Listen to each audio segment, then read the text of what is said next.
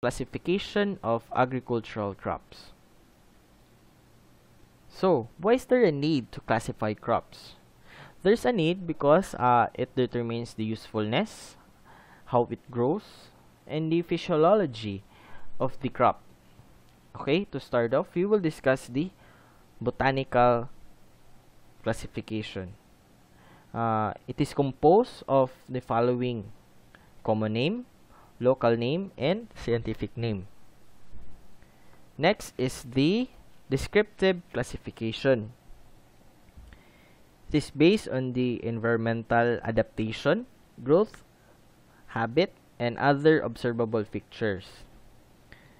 Lastly, agricultural classification, which determine the usefulness and unusefulness of the crop. Okay, we will discuss first the descriptive classification. To start off is the according to mode of reproduction.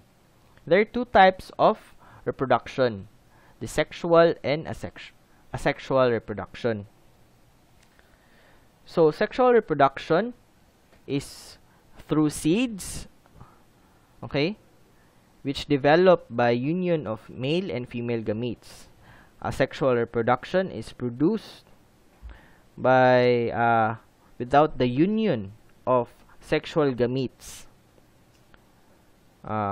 Example of this is red moonbeam and strawberry. So this is gonna be further explained on plant material. Next is the according to mode of pollination. So predominantly crops are self-pollinated.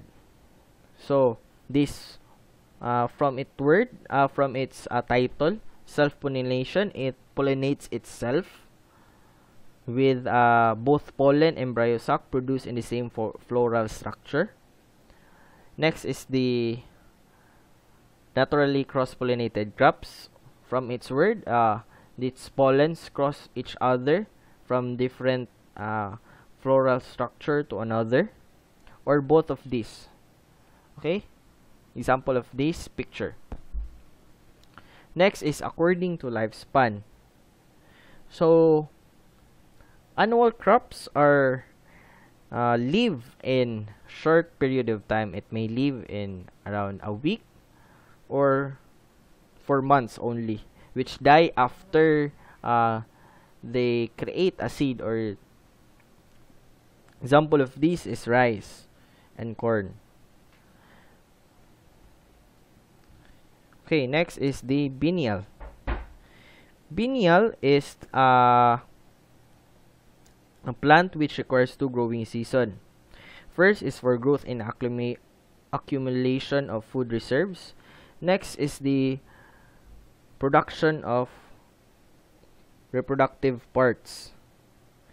It grows from seed, produces flower and seed, and then dies again in 2 growing seasons. Example of this is cabbage. Lastly is the perennial. Perennial is a plant which lives indefinitely, including all trees and shrubs.